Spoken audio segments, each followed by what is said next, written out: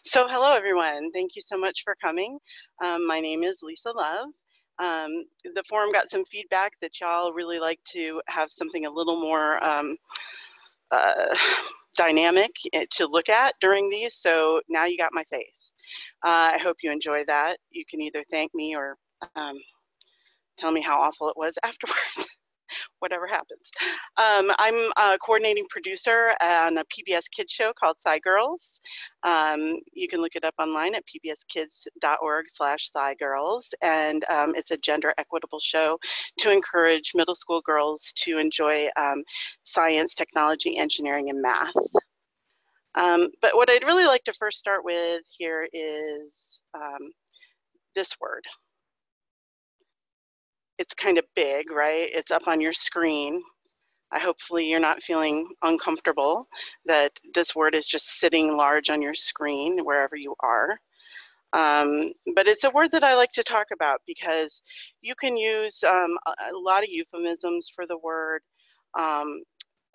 Generally, I like to use people of size or person of size. However, I do like this word. And the reason why I like it is because we need to take the power back from what it is traditionally used for, which is to shame and hurt others. It's tall, short, thin, and fat, not tall, short, thin, and ugly, or hideous, or whatever synonym you want to use. So I have a couple of polls that I'd like to start out with this word. And the first one is you can do in the chat. And I'd just like to know what comes to your mind, what words come to your mind when you see this word? And then there's a yes/no poll where I'd like to know, have you ever called yourself fat, whether or not it's true?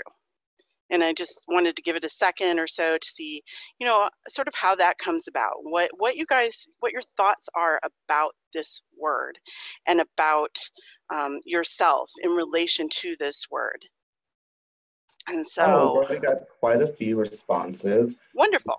We've got Lindy West. I don't know what that means. Obese, unhealthy, curvy, thick, lazy, feeling hungry, sham, misconception, overweight. First reaction to fat equal unhealthy. I think of food, obese, porky, undesirable, heavy. It sort of scares me to see it written down. Oh, that's an interesting one. Something I should. That is interesting. Yeah. Funny, also interesting one. Unhealthy, shaming, unhealthy, echo, lazy, mean, large, obese. Yes, I feel that way daily. Oh, that's for the next one. Big boned, a larger than normal person, shame, I am fat. Big, lazy, unhealthy. I immediately think of someone who is so big they can't walk, unhealthy, curvy, chubby, hungry, unhealthy. Sadly, I think of a person or fat. Yeah, they're quite. I think we're getting the unhealthy going on here. Yeah, like obviously people have a lot of feelings and responses to seeing that word, but they're quite. It's a very charged word. Yes. And by the way, Lisa, the chat is saved as well, so you can go back and take a look at it and then look at these answers later, because there's quite a few coming in. But thank you so much for participating in that and being honest and sharing, what comes to your mind. I do appreciate that. And clearly there is a significant amount of unhealthy. There's a significant, the one that stood out to me was mean. That's funny. Actually, I just got one that I just think would be interesting. One says, I'm fat and active. But that's sure. The first positive one. Oh, well, yay! There's something positive. Because there rarely is for people of size in relation to the way people think about people of size or fat people. Did the yes/no poll go up too, Ben, about have you ever called yourself fat, whether you think you are or not? Nope, I can whether post, it's true or not? You want me to post that now? Yes, please. I'm curious how many people identify with thinking of themselves as fat. Okay.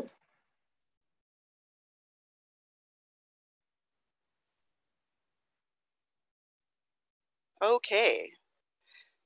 So it's so interesting to me because I'm seeing now that we're about 90% yes, I've called myself fat, and 10% no. And I think it's really interesting that most of the words that we use to in the previous poll in the chat were kind of negative connotation. And now we see that people are in fact calling themselves something that has nothing but negative connotations to them. So it's a really harmful it's a really harmful way that we have framed this word fat, which is why I like to take it back and call it what I think it is, which is simply a descriptor. I'm not thin, I'm fat. I'm not tall, I'm short. You know, I have red hair, but that's because I dye it, not because it was that way, but it is still red. You know, I wouldn't say it's, you know, fake red. Well, I guess I could, but I guess I just did. But so this word is just really, really charged. And I just sort of wanted to make everyone just, well, a little bit uncomfortable, I think, before we started, so that you would have a little bit of an idea of what it feels like to be a very fat person in our society. So we can take that poll down, or do I do that? Yep, if you just, I already took it down, you just click on the. I just click on it. Okay, super. So let's, I'm not going to do an agenda and everything because I'm just not big on those, but let's just say that and yeah, I don't like agendas. I feel like we're going to talk about some social aspects of being fat, but mostly we're going to try and focus on how, and toward the end, that this all fits into employment situations, because this is an employment forum. I could certainly talk forever about healthcare or the media or any number of other facets, but today we're going to focus on that. But in order to understand that, I think you need to understand, if you are not a person of size, what it is like to be a person of size. And I'm going to, instead of telling you about me with things that you could easily look up on LinkedIn, I'm going to tell you about me in a different way, quickly. So I was thinner than Michelle. What the heck does that mean? That's really strange, right? What that means is that in kindergarten, I was a little blonde-haired, chubby girl. And there was another little girl in my kindergarten class who was also a blonde-haired, chubby girl. But I was thinner than her, and I knew it. And I was very conscious of it from the time I was in kindergarten, that if I stayed thinner than Michelle, then I wouldn't be the fattest person, and that was a good thing. And whenever adults would mix us up and call me Michelle, I was just horrified, because I could not possibly be confused with Michelle, who I was thinner than. So this is how early it started for me. And that has a lot to do with my family, and, you know, my first diets were when I was very little. And, you know, I come from a long line of fat German women. But yet they still, like, the greatest sin in my family would ever to be fat. So nobody wanted you to be fat. And I was just super hyper conscious of it all the time, from the time I was very, very young. As I got older, I tried to exercise the crap out of my fat. I just made a decision in my early 20s that I was going to get fit. And I went on a super great diet, and I started going to the gym. And the very first day that I show up and I go to the aerobics class, you know, it's hard. It's a new class. It's crowded. I've never seen the choreography. I went left when the class went right. And this thin girl shoved me out of her way and told me to get my fat ass out of there. And I was like, wow, that's pretty demeaning. But I persevered. I did get really, really fit. I used to take the stairs 2 at a time. And none of this is used to justify my fatness. It's just trying to tell you the story of who I am and how I came to be where I am now. I took stairs 2 at a time everywhere I went. I had what I would refer to as the gigantic buns of steel. I took step class with all the skinny girls. I then went and did like a half-hour of weights. Then I did another half-hour walking on the treadmill. And then all I ate was like a turkey sandwich. I really, really tried, but the weight would not come off. It just would not come off. And that's where I started to get this idea of, well, I can be fit and fat. And that's good enough. That'll work. But it really doesn't work because you're still struck by all the stigma and all the other issues that come with being seen as a fat person or an obese person. And it didn't last in that way that I felt like this is okay for me. I felt like I still had to be thin. I had to figure out some way to be thin, whatever.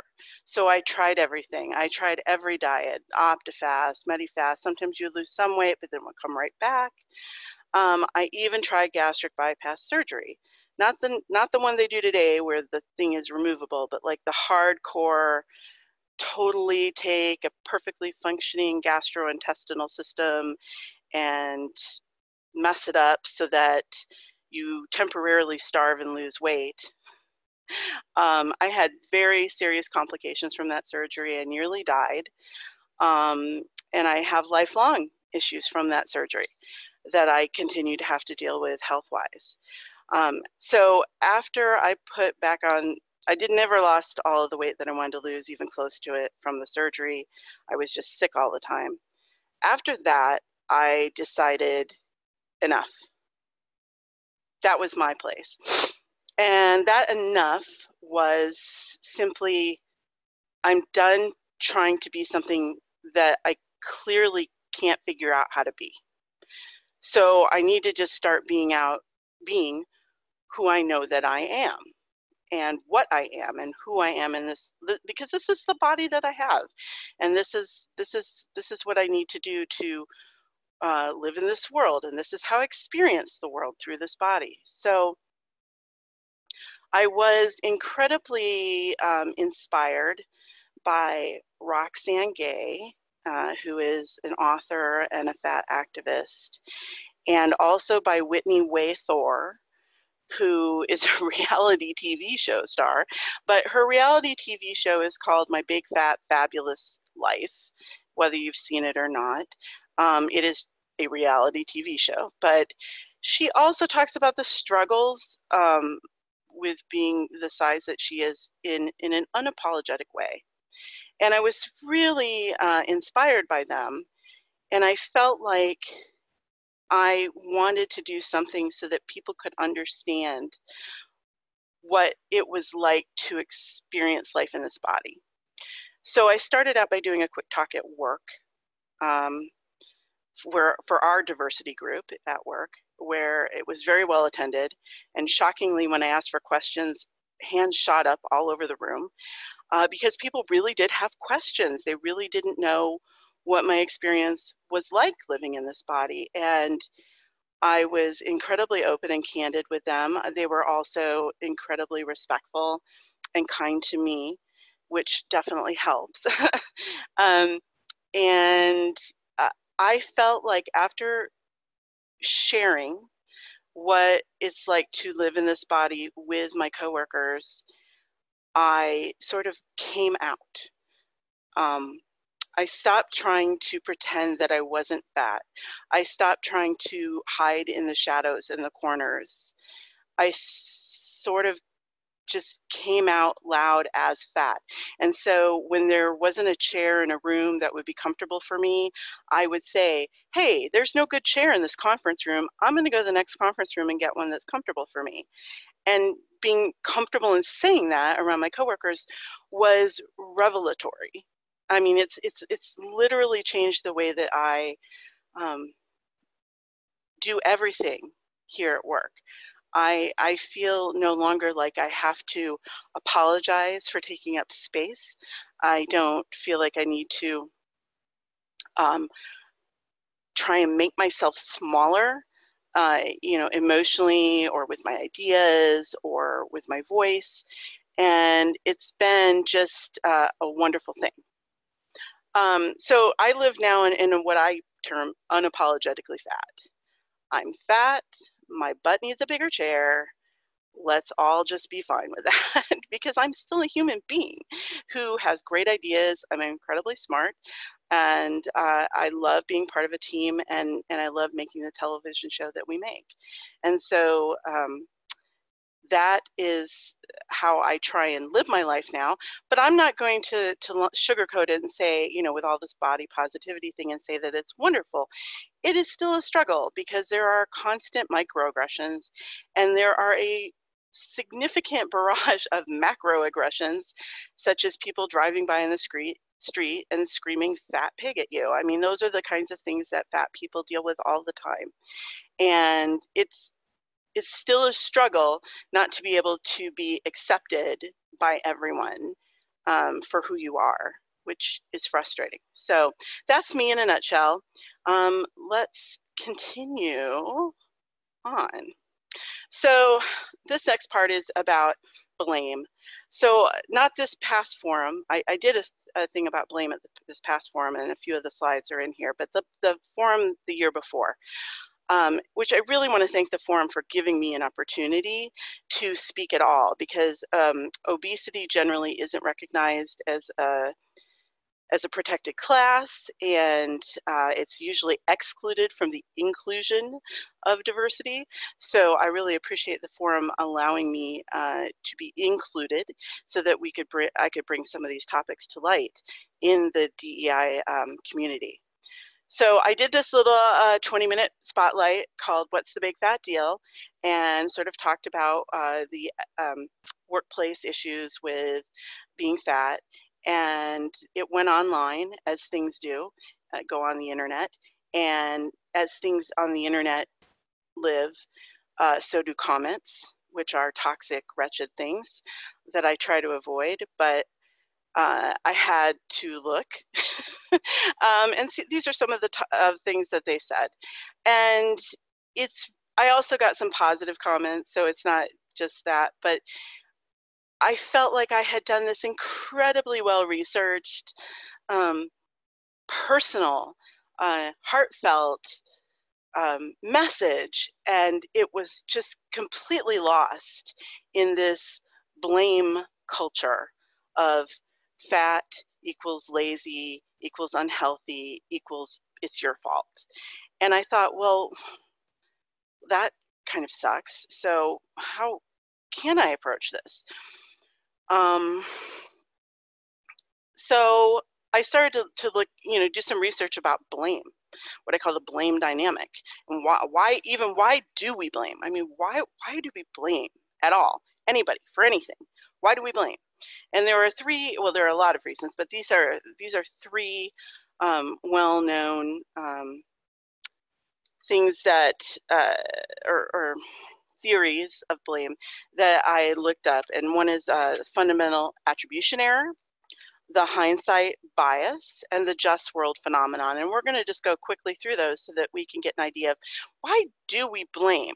Because fat people do get the brunt of blame for anything that anyone wants to put the blame on for us. We're lazy, we smell, we're stupid, we're unhealthy, we drive up healthcare costs, we aren't as good at workers. Anything anybody wants to do, well, it's your fault because you're fat. That's your fault. So why do we blame people? Well, the fundamental attribution error is really, really interesting to me. It's how we frame ourselves in the world. Generally speaking, when something happens, like say we fail a test, right? We're going to say, darn it, that teacher didn't cover that stuff well enough, or it was really hot in the room and I was really tired, so I just couldn't concentrate. We're not likely to say, well, I did not study hard enough for this test, right? We're going to look at other reasons why we didn't have anything to do with it. We're going to look for external reasons. When something happens with other people, say your friend nailed the test, you're going to do the opposite. You're going to say, well, she must have got a copy of that in advance, or how could she study that hard, or I'm smarter than her. You're going to figure out you're going to blame her for succeeding and let yourself off the hook. And that's sort of what we do when we use a fundamental attribution error. So an example would be, hey, I got a promotion at work. Woohoo! I'm super smart. I'm smarter than everybody else. And I'm the best employee. But if your friend gets that promotion, well, they're the brown noser of the year. And didn't they get lucky? Right? So that's what the fundamental attribution error is in a nutshell.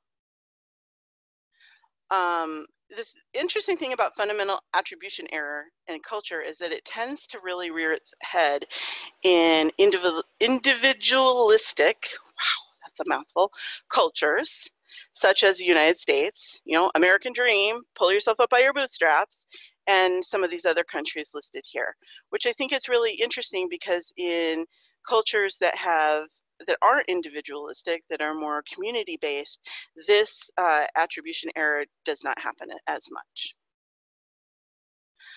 The hindsight bias. Well, I mean, everyone's heard that hindsight's 2020, right? So I like to look at the Titanic movie, not the Titanic. Well, they probably had hindsight about the Titanic too, but the movie specifically, this scene where Jack does not get on the headboard or whatever it is that Rose is floating on, and he tries to get on it. And I mean, I've heard so many people say, I would have shoved her butt over and gotten on there. So there's no way I would have stayed in that water and frozen. Lots of people say that. I don't think he thought he was going to freeze to death because he thought the boats were going to come back, which was typical of the time. Other people say, well, she was on a lifeboat already and she jumped back on.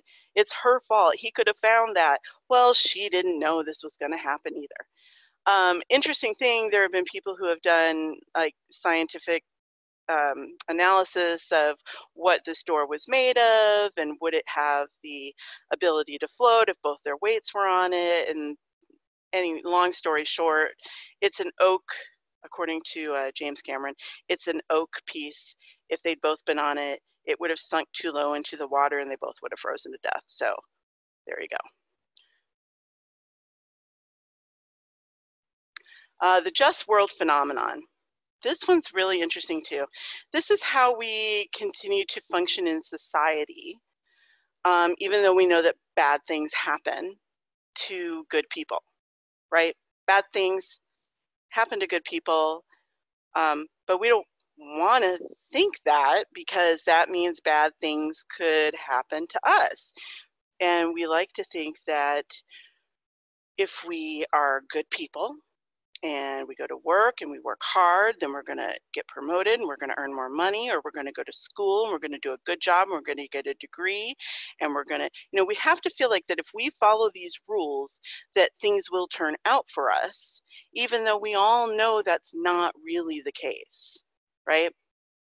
Bad things can and do happen to everyone, but it's a lot easier for us to keep our place in this society by assuming when something bad happens to someone that it has to be something that they did, because then we can absolve ourselves of that. So if she's really, really fat, it has to be her fault. She did something like eat 15 pizzas a week, and I would never do that. So it's her fault she's fat, and that could never happen to me.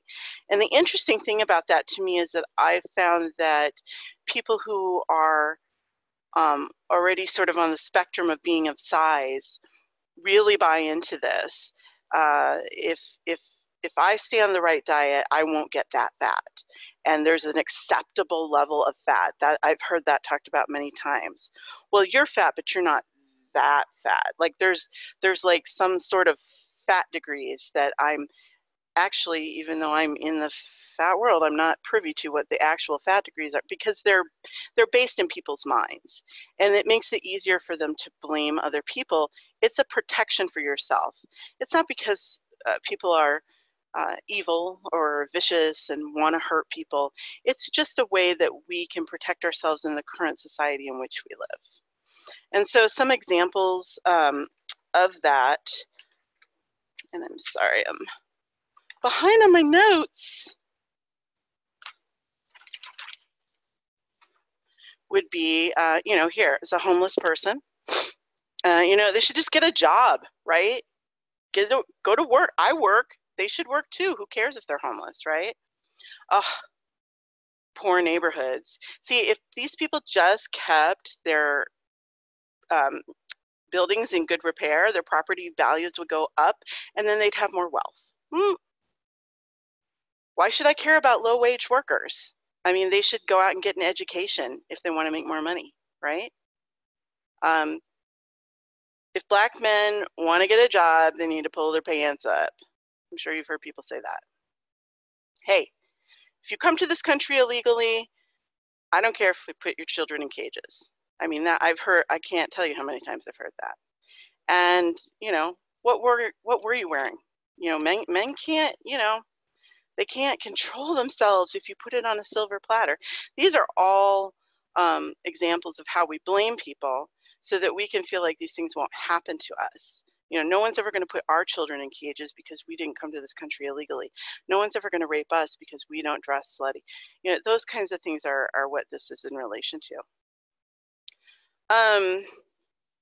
Actually, I would be okay if, and maybe because I don't want to like mess up Ben and everybody, if there were any burning questions right now before we start the video series part, I would be willing to take them, but maybe we told everyone to hold them and there aren't any, and that could also possibly be it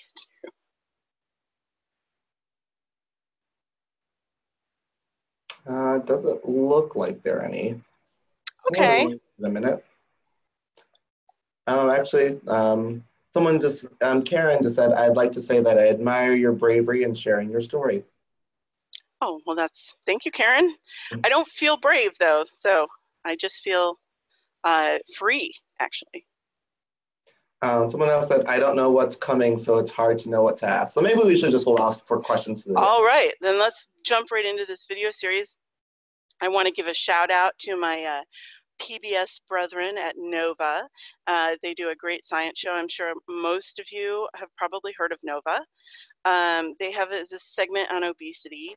I find it really fascinating. I've broken it up into a few short clips so that we can have some poll questions in between and a little discussion. It's an amazing a bit of science, and I'm really curious to see the answers to your poll questions. And so let's get started, because this one starts out with Neil deGrasse Tyson, and you know, woohoo! Okay, we talked about bungee cords, that stretchy force that binds protons and neutrons. They're kind of like springs. Of course, what's great about springs is their flexibility. With some effort, I can stretch it, or I can make it smaller, at least for a little while. But it always bounces back to a certain predetermined size. Well, according to some researchers, people might be like this too. No matter how hard we struggle to lose weight, our bodies will keep bouncing back to about the same size. And as David Duncan reports, that size might be predetermined by our genes. We are what we eat, and as we eat more and more, many of us gain weight we'd rather not have. But for some people, like Teresa Godfrey, the compulsion to eat is a lifelong struggle. I try and control it as much as I can, but there are days that I cannot control it, and I just eat and eat and eat and eat, and I don't know when I'm full, really. And I'm aware that I'm doing it, but I can't stop it. Since childhood, Teresa has faced ridicule, embarrassment, and blame for being overweight. So is her only son, Jake. Parents in the playground used to look over and look at me because I'm big, Jake's big, and just thought that we sat there all day and ate food, basically. I was just going to ask you a few questions. Patients like Teresa and Jake have had really a very tough time from a very young age.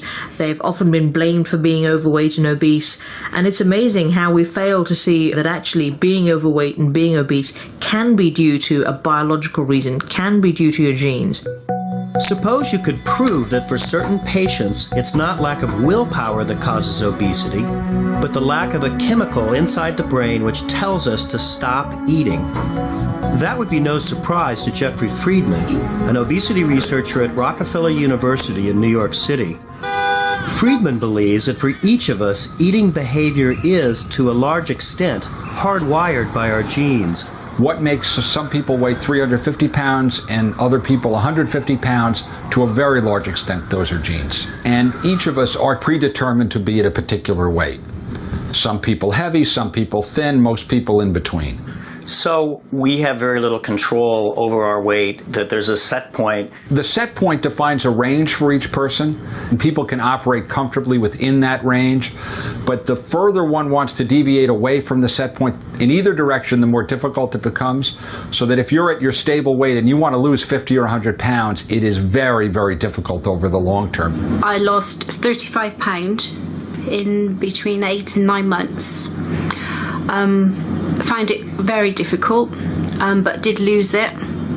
But it went back on. As soon as you stop dieting, it just goes straight back on.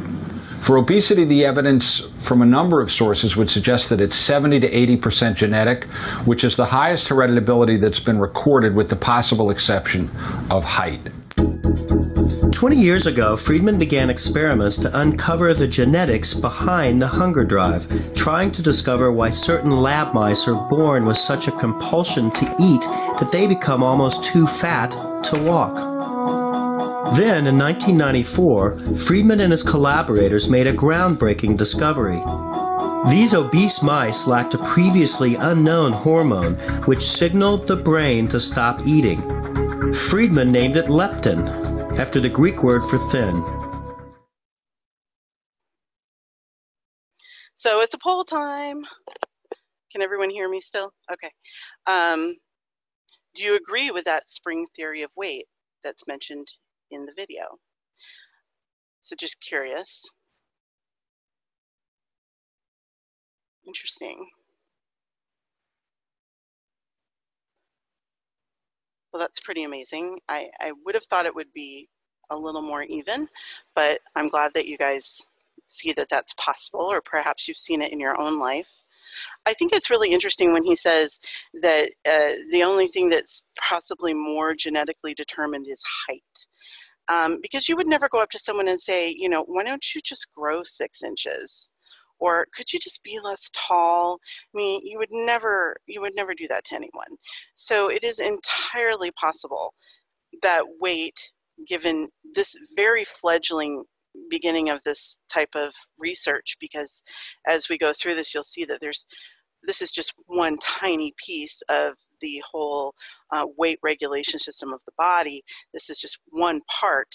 That this is not necessarily, trying to think how to say this, it's not necessarily our fault, but at the same time, it's not understood. So no one can say for sure that it's not our fault. So then we continue to have that sort of stigma anyway, even with some research.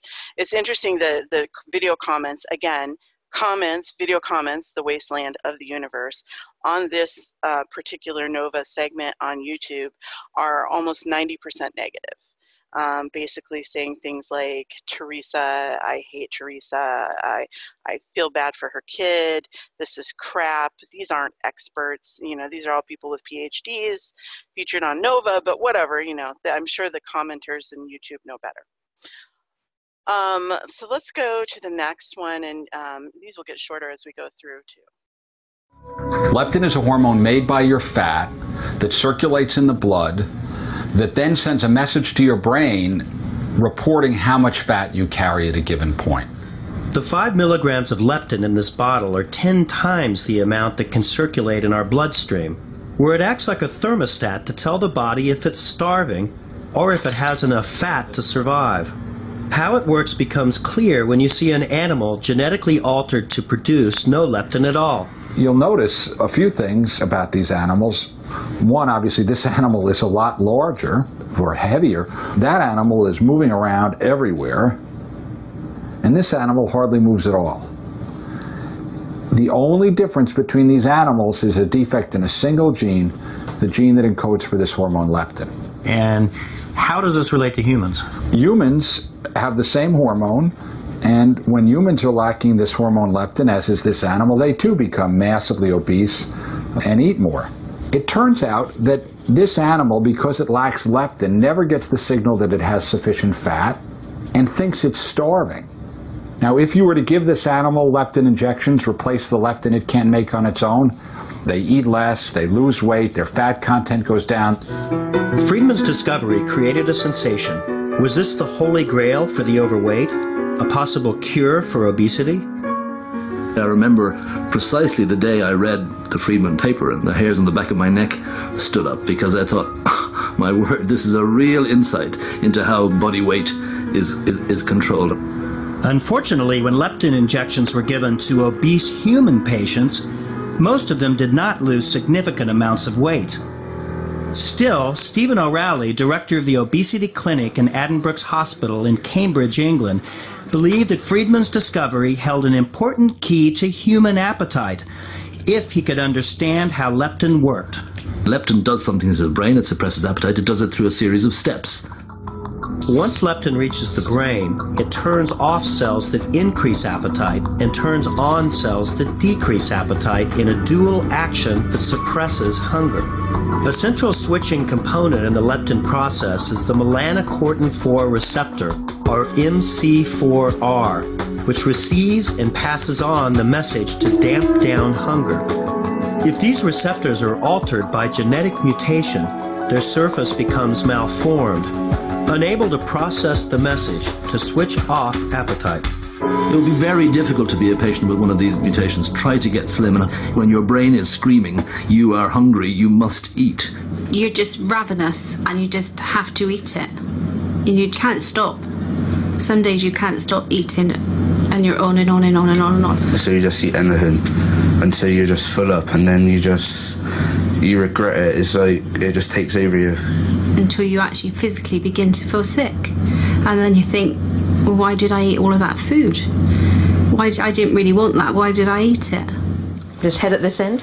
8 years ago, Teresa Godfrey came to the obesity clinic in Cambridge searching for answers. They have always known that there was some reason why they were always hungry. They've always thought there was some reason why they gain weight more easily than others. And effectively what we're able to do is to provide them for an explanation for that. The new scientific breakthrough is understanding the gene that codes for the MC4 receptor. Teresa's gene has a mistake that causes her receptor to grow incorrectly. When we actually look at the gene in the lab, what we find is that one particular one of those building blocks is actually different. And that's enough to stop this gene making a receptor that works. Sadaf Faruqi extracted Teresa's DNA from a blood sample, then put it through a process to isolate the gene that encodes for her MC4 receptor. And I think when MC4 is done, we need to think about which other genes might be relevant to these patients. This gene was then amplified and inserted into a living cell in Faruqi's lab, which then grows Teresa's receptor in a flask. And when it's in those cells can then be grown up and can actually behave in the test tube as if they were in Teresa's body. So essentially in this flask are some cells which grow up and express Teresa's MC4 receptor on their surface. We add the hormone that normally activates the receptor. So basically the hormone should dock on the receptor and give us a readout. A normal MC4 receptor reads out 100%, but Teresa's malformed receptor reads out 0. So Teresa's receptor is really non-functioning. Whole time. So how much do you think Teresa's faulty receptor impacts her ability to lose weight? I'm really curious about what you guys think. I mean, I think it's really interesting that even though this is a PBS piece, they still do the headless fat people B-roll. That's something that Samantha Bee recently addressed in a segment that she called Fat People Have Heads. And they've created a bunch of great B-roll of fat people just living their lives, not shoving their faces full of food. It's really nice to see that. It's really funny because in the chat, looking at the chat, someone, I don't know if you saw that, someone said, no. Oh my God, headless bodies, they need to not do those stock video clips. Yes. And No, so, I didn't see that, but I love Samantha Bee, and I love that she put that out there. So they actually have it out there for people to license to use their B-roll with fat people with heads. So we do all have them.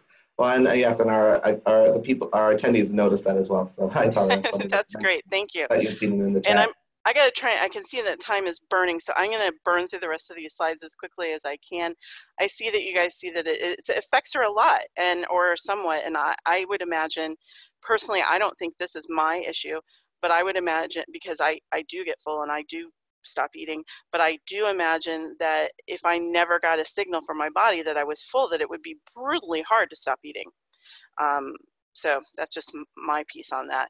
These next two video clips are definitely shorter than the first two, and then we'll have some slides about how this affects employment, and then I promise I'll make time for questions, and I can stay later if you need to, or you can send me questions later. But I want to get through the rest of this because I think it's important. If you're still here and you're interested, oh no, I went the wrong way. Okay, here we go. Measuring Teresa's mutation has allowed the doctors at Addenbrooke's for the first time ever to use genetics to accurately predict how much a patient will eat. Basically what we can show is that the defect in a single gene and a single molecule and how it behaves in the lab determines the amount of food people will eat at a single meal. Hi, I've got your lunch here. Thank you. So you can have whatever you like. We might find that a person who is of normal weight and whose MC4 gene is working normally might eat somewhere in the round of about 400 to 500 calories when allowed to eat freely. Teresa, and with Jake in fact, they would eat probably 2.5 or 3 times as much. Dr. Fruki phoned me and told me the results, and I cried on the phone because I was just so relieved. I cried for Jake, not for me, more so than anything else.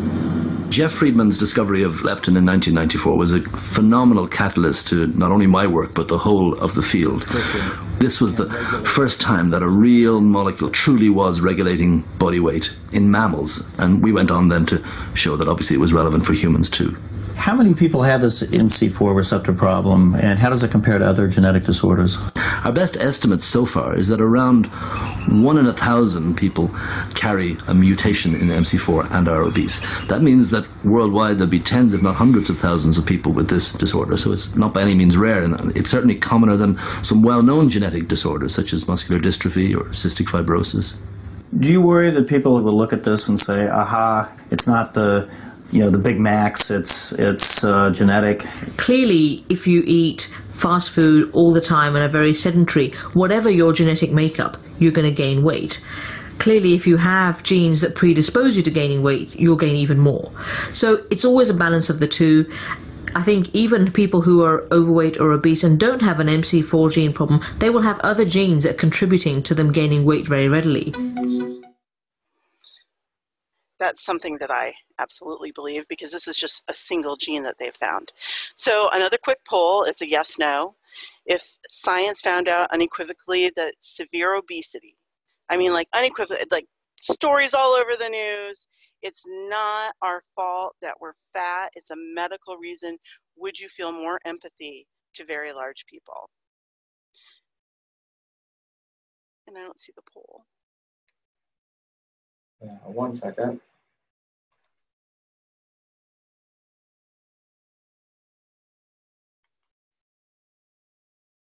Or we could just assume yes, because we're all awesome people.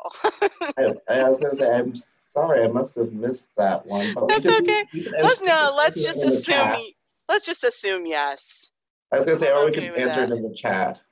I'd like to assume everyone here is lovely. And let's just... Yeses across the board so far. That's right. That's right. And, you know, I do think we got more of the headless fat people in that clip. And, you know, obviously nobody thinks who's a very fat person that diet and exercise don't have something to do with our health.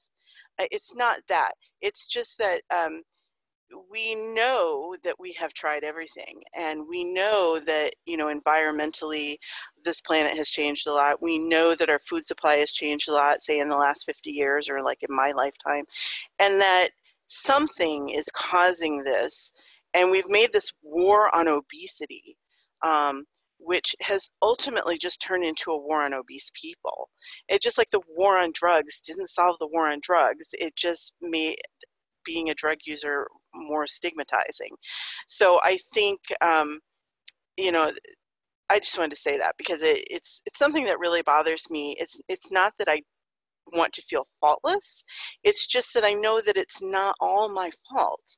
And it's really hard to claim that in a society that has a war on obesity and assumes that, you know, if we just made better choices, we'd be skinny.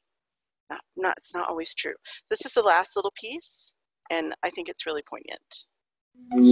Scientists are already identifying other genes that contribute to obesity. The hope is to create medications that can help people who have inherited these genes maintain a healthier weight. But until then, overweight people should try to maintain the lowest weight their biology will allow. People should do what they can to improve their health, and that would include being at the lower end of their range, exercising, eating a heart-healthy diet. So I think we need to focus on what we can do and improve health to the extent of our ability, but not criticize people because they can't lose hundreds of pounds. It's their biology that makes it difficult to lose those hundreds of pounds, not some personal failing.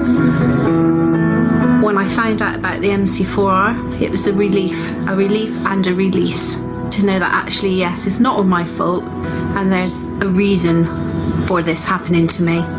I just like to be as I am now. I've accepted the way I am.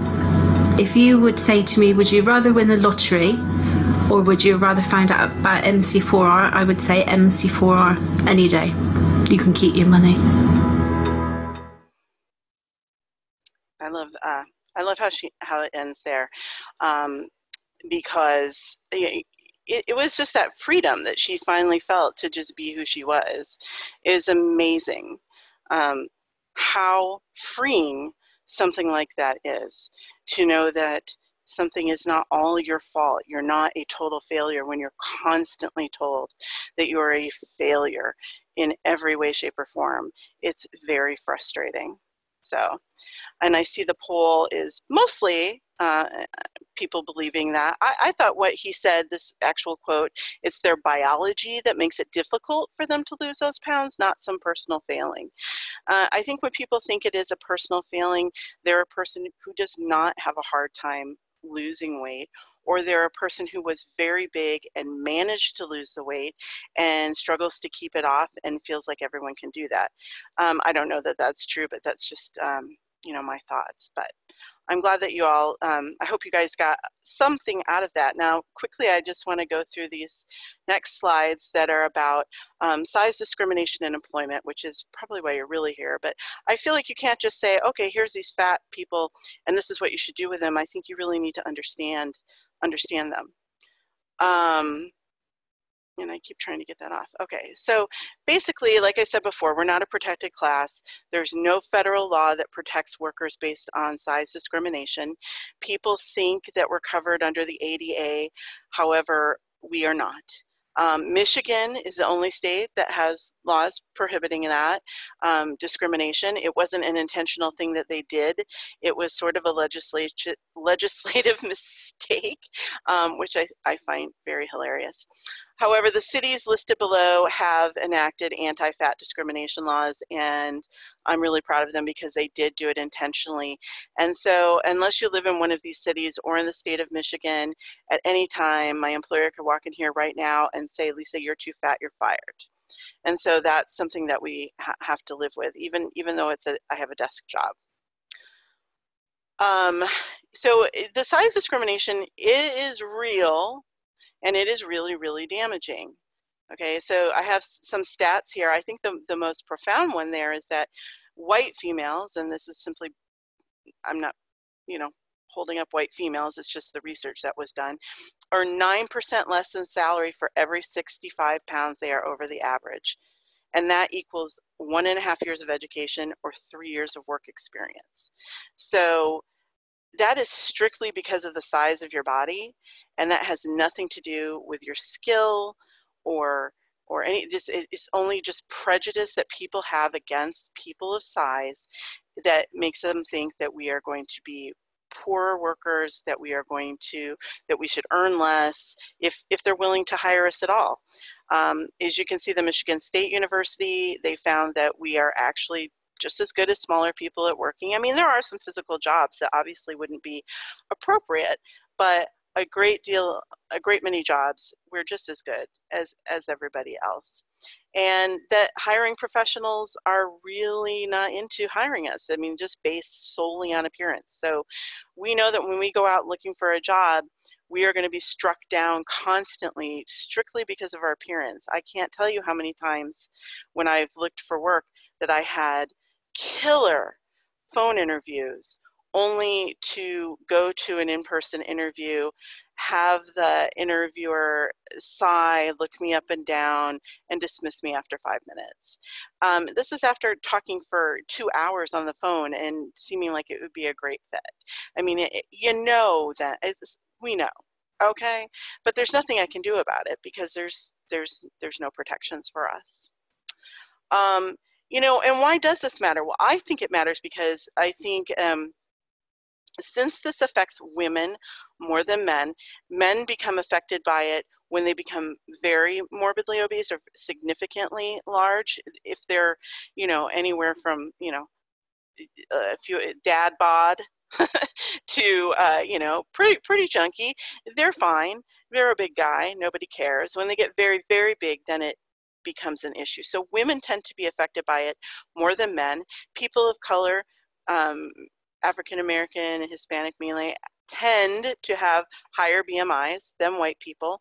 And so allowing this to continue to be sort of a loophole, well, we don't need to hire this person because they're fat and a female, you know, even though it might all be subconscious, it's allowing us to continue to have a loophole. And I think until we include this size or looks into the diversity spectrum, we are going to never close the gender pay gap, period.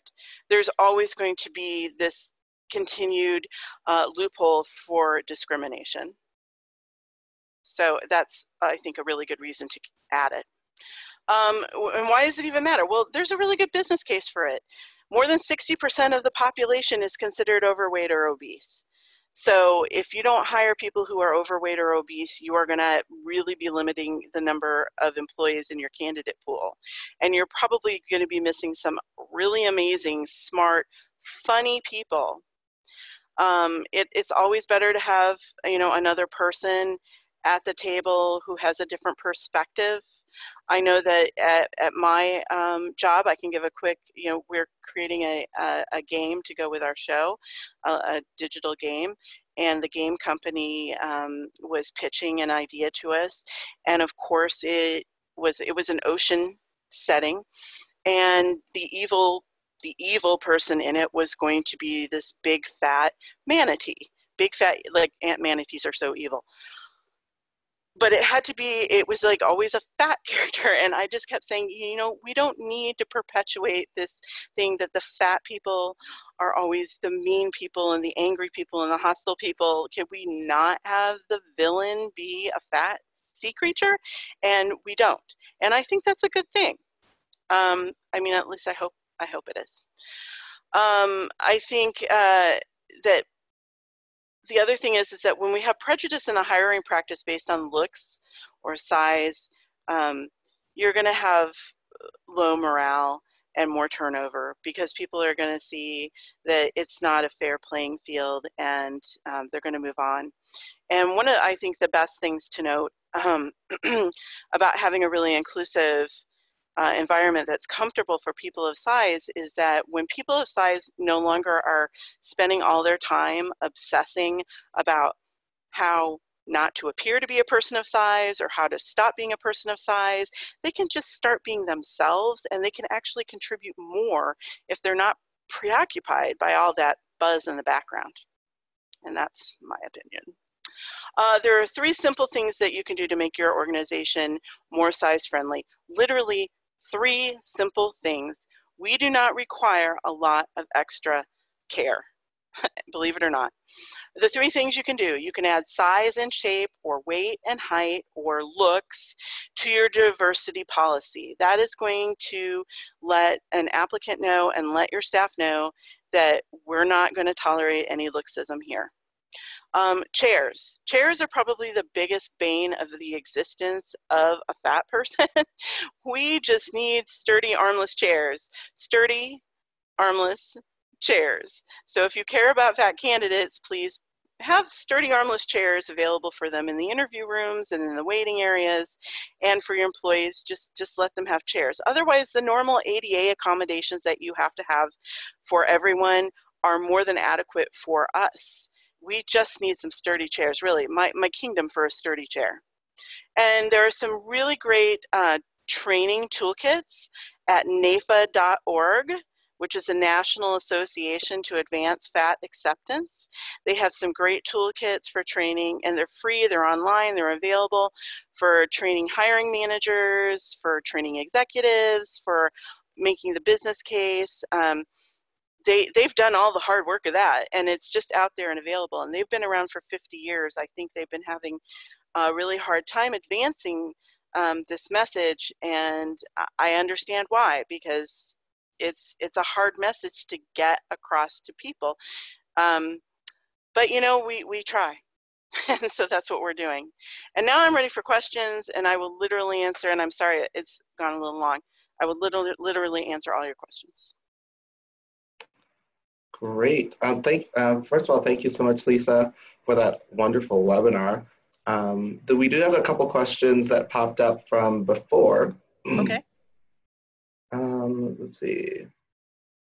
Is this a question? Still trying to process the comparison of people of size to race, rape, and other circumstances.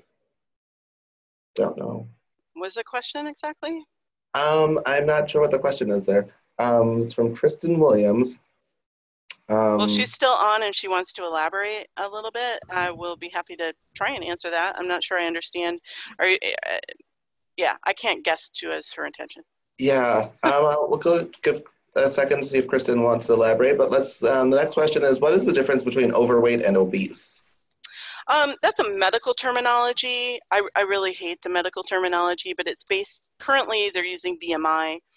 I don't know the exact BMI where it changes over, because I really don't care about those things, and also because they've termed me super morbidly obese, which is such a wonderful medical term. I really love it. It's so inviting. And no, whenever someone uses that term with me, I always tell them it needs to come with a cape and a superpower, because that's just wretched. So I don't know, but it's definitely based on BMI, and I'm sure you could Google it and find out in a hot second. Okay, thank you. How would you like to see yourself represented in fitness environments? Oh, and fitness, you know, just working out and not having people staring at us. I could tell you, oh Lord, I could tell you, but beyond the girl who pushed me, I could tell you so many stories about things that happened to me at the gym. But you know, we're just human beings exercising, and we would just like to be represented as human beings exercising. Period. We're like everyone else. Which seems just obvious. Should be so obvious. That's how I feel about it. Let's see. We got quite a few coming in. Ben, I'm tracking some questions from earlier in the webinar that were missed inadvertently. Do you want me to read those? Yes, please. And by the way, this is my colleague, Aaron Monson. He's our business manager. Aaron. Hi there. I just chime in randomly. That's fine. I have a question from Jamie Tam all the way back at 11:11 a.m. And that question is it appropriate for skinny people to use the term fat as a descriptor, even though the reclaiming of the term should come from actual fat people? Well, that is a really wonderful question. And, you know, the term has been used so long as a derogatory term. I'm going to tell a quick little story. I have a colleague who works with children, and she was out working, and she was with a first grade girl, and they were sitting waiting for the girl's mom to come, and the girl looked at my colleague's tummy and said, "Are you going to have a baby?" Which, you know, never ask a woman if she's pregnant, but it's okay from children, but just as adults, just FYI, especially if the woman might just be fat. Anyway, so she said, no, I just have a fat tummy. And the little girl was just horrified. She said, but that's a bad word. And my colleague said, you know what? No, it's only a bad word when you're using it to hurt someone. It's just a descriptive word.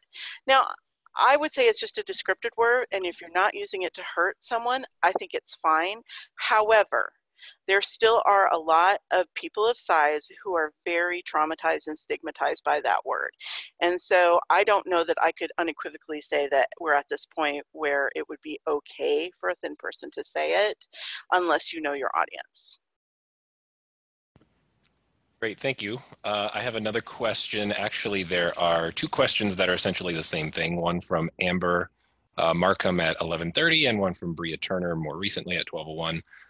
They're phrased differently, but it looks like the question is ultimately the same. Someone had asked if person of size is the preferred term. You know, there is a very big body positivity movement right now, size acceptance movement. There's a lot of sort of infighting in it. I don't know that there is a preferred term that we've come to understand and accept is okay, like the gay community did. I would say it's difficult to go wrong with person of size because it's pretty innocuous. If you're wanting to reference, the only reason why you would use that term is if it's in reference to, you don't really even need to use that term unless you're using it as to draw up your, you know, some diversity documents or something, because you could simply say, does this chair work for you? Instead of, would this chair work for a person of size? You know, I think that's the most innocuous one to use. People don't like being called overweight. People don't like being called obese. They certainly don't like being called super morbidly obese, again, with the caveats that I said. So it's really hard to say. I'm not really representative of the entire size acceptance movement. I'm just who I am, and I think that one is not a shameful or hurtful way to say it. Great, thanks. One more question. Well, there are actually 4 more questions here, but one more from much earlier in the webinar from Brent Holt at 11:32. What would you say are the frontline issues to address in the workplace regarding people of size inclusion? And if you already addressed that, great. But if you'd like to address it again now, go for it. Yeah, it was the things that I put on those last 3 slides. I just popped it up again. You know, having that in your diversity policy lets people know that you're not going to discriminate on them based on that. That is incredibly important. Having the, you know, chairs, literally it's just chairs available to work for people, and to make sure that people understand that how you should be addressing people of size using those toolkits. I mean, that's really how you should be addressing it in your organization if it's an organization that wants to address it. And there are many that don't. Yeah, there are many that don't. So I'm just trying, if yours does, then I'm super happy. Cool. This may be more of a comment than a question, although it does have a question mark, so I'm going to read it.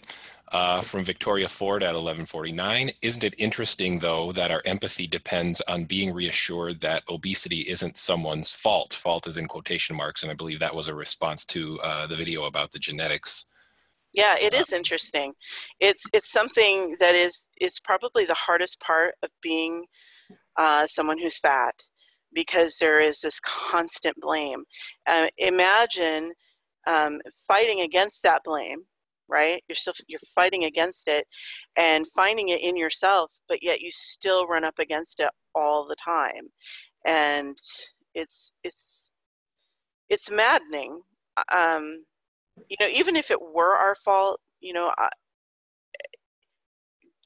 we're still human beings who are capable of contributing to society, and we're loving parents and children, and we're loving sisters and friends, and you know, there's no, it's almost like it washes away your humanity in a way, and it's yes.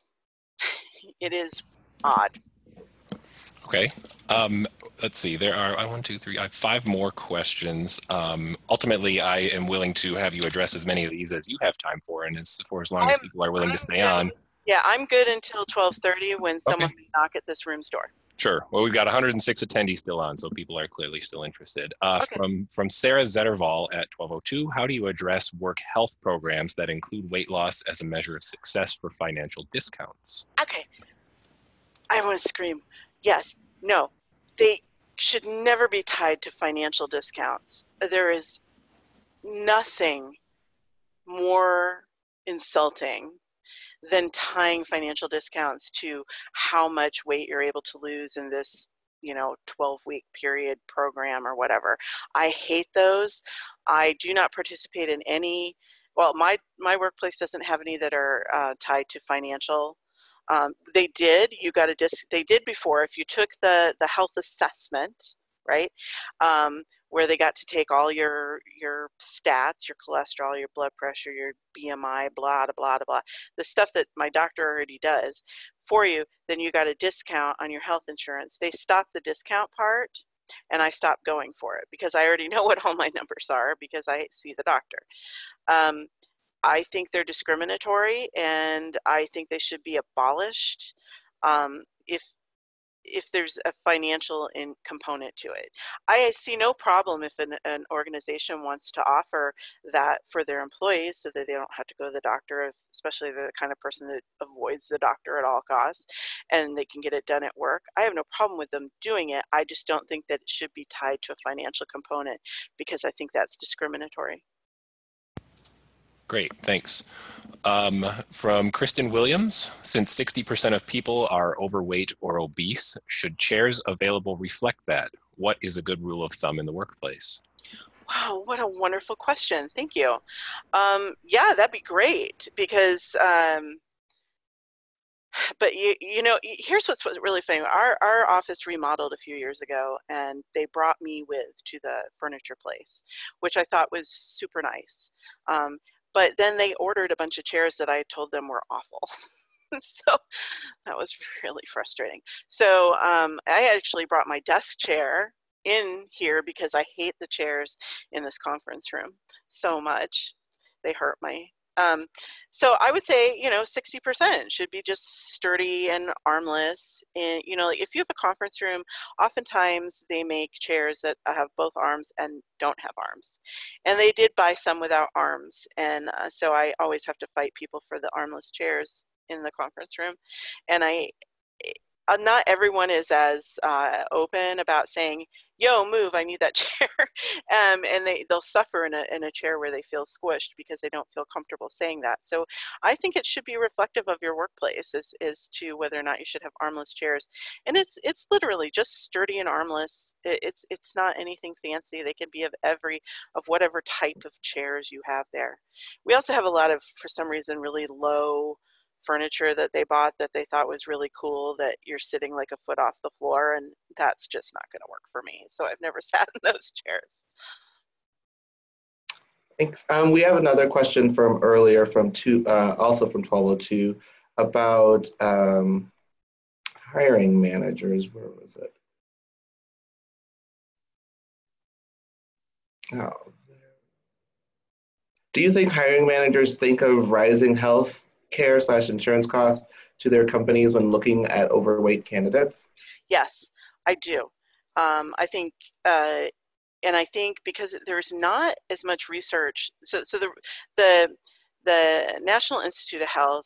Quickly, I'm just going to try and pull this out of my head because I wasn't prepared to talk about the healthcare aspects. Had something like it was between 35% and 100% more cost for obese people. I have some theories about that. I think there needs to be a lot more research about that. And, I know that in my own workplace, some of the people who run up the biggest bills are like the runners who have repeated surgeries on their feet. No one ever tells them to stop running and switch to swimming. But and no one ever says anything about someone who goes on a ski vacation and breaks their leg in 6 different places. And, those things cost a lot of money too. and costs more than me. And because I know what my healthcare costs are, and I'm very conscious of that. But I do think they have that thought, and they assume that we all have diabetes. They assume that we all have super high blood pressure. They assume that we have heart disease. They assume all of the things that are just perpetrated in the media. It's not at all the case. Everyone is different. Everyone is unique. And yes, that is something that we have to fight against, and that's part of the. I could talk for hours about how the media, vilifies fat people, but I think that's part of it. Yeah. I feel like I know how you're going to answer this one, but when a coworker expresses "I'm fat," I'm assuming in a negative tone, what can a person respond? Gut reaction is to reassure. Yeah, I don't reassure people who say things like that. I generally, if someone says, "Oh, I'm really fat," I'll say, yeah, I usually just ignore that because that has to do with them. They're not saying anything about me. I've heard people say, "Well, if they think they're fat, what do they think about me?" They're not thinking about you. They're thinking about themselves. And the one thing though I do like to do is when people talk about good and bad food. Oh, I'm being so naughty. I had 2 of these cookies that someone brought in or whatever. I generally like to say, it's just a cookie. It's not bad or good. Food is simply, more caloric and devoid of nutrition, or it's more densely nutritiously packed. They're not good or bad. They're just foods, and so I generally just try and respond like that. But realizing that it's really not about you, I think, is the way that I deal with it. I can't speak for everyone, obviously, because I'm just me. Thank you. We are running a little bit. Yeah, I know. I mean, there are quite a few questions that I would love to be able to have you answer. Again, we'll share Lisa's contact information to continue if you have any more questions. Actually, there's one. Do you have this? I'm going to ask this last question down here. Do you know of any national initiatives to make size and/or appearance a protected class when it comes to non-discriminatory HR policies? No, there's nothing. In fact, the last time Utah tried to pass a state anti-discrimination policy, and there was laughter on the state floor. So that didn't pass. Oh. As I think it's a cultural thing. I think there will have to be a full cultural shift before there is a policy shift, because people make policies, and if people are still under the impression that we're these what the words they brought out, unhealthy, lazy, stupid, whatever people, they're not going to advocate for us. And that's part of the reason why I do this, because if I get one person to understand differently, that's how I'm trying to make an impact in the world. And I think there has to be a cultural shift. Either that, or we could all just band together and eat the skinny people. I'm not sure what's the best choice. I'm going to go with the former, probably. I'm kidding. I'm totally kidding. But on that note, and thank you, Lisa, and everyone who attended and everyone who stayed. I apologize. I know we went a little bit longer, but it was such a great webinar, and we were, you could really tell by the enthusiasm and the conversation. And again, if we'd like to continue the conversation, we'd be sharing Lisa's information so that feel free to send me. I have no problem answering questions from anyone, please. Wonderful, yes. So feel free to contact Lisa directly. And someone just asked, will there be a copy of the chat? Yes, the chats are saved. We usually don't post them, but again, since this was such a riveting chat and a great conversation, we'll go ahead and post that along with this, with the resources, with the recording of the session. As we mentioned, special thank you to our sponsor, Aon. Thank you again for your continued support. As promised, the SHRM activity ID for the session is 19-2FFTK, and the HRC code is 390393. Both of those were posted in the chat earlier. So again, I just want to thank you all for attending this webinar. Please join us for our next forum webinar next month. It is How Building an Inclusive Company Today Will Ensure Market Success Tomorrow, with presenter Laura Wendt of A.T. Kearney on Thursday, June 20th at 11 o'clock a.m. Also, we do have our forum podcast series. A new episode of the forum podcast is now available. Episode 12, Ready for Ramadan, Best Management Practices for Accommodating Your Muslim Employees. In this episode of the forum podcast, Jailani Hussain, Executive Director of Caramen, shares the best management practices to support Muslim clients, employees, and colleagues. Visit the forum on workplaceinclusions.org/podcast to listen. The forum podcast is also available on Apple Podcasts, Spotify, Stitcher, and more. For more information on upcoming webinars and podcasts, and all upcoming events, including our call for presentations, which is opening next week, call for proposals for podcasts, webinars, and of course the conference, if you're interested in presenting in any of those, call for proposals for that will be opening next week. So if you're looking for more information about that, DEI resources, and any of our other content, visit us at forumworkplaceinclusion.org or follow us on LinkedIn, Facebook, and or Twitter. Just search Forum on Workplace Inclusion. And Lisa, if you wanted to go ahead and share your email in the chat, or I don't know if you have a slide that has it, or if you want to share it in the chat. I don't have a slide that shares it. Let me see. Where is my chat? Oh, I forgot. I can put it on the chat. I'm putting it on the chat right now. Wonderful. And also, I'll be sending out, as I mentioned earlier, I will be sending out a survey, which will also include Lisa's contact information for anyone who wants to continue the conversation. Again, thank you so much, Lisa, for this wonderful webinar.